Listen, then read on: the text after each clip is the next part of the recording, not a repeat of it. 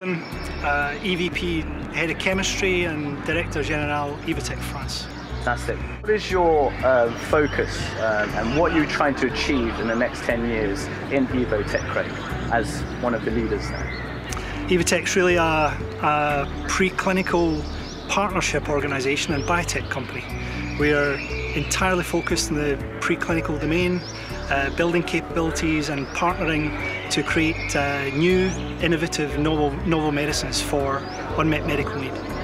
And what would, if you can use one word, what would be the success of Evotech and growth of Evotech? Evotech's been growing enormously in recent years, in particular driven by the externalization, the increasing comfort with externalization in the discovery space, and the value that people put on really knowledgeable, expert drug discovery scientists accessible in a partnership. Awesome, thank you.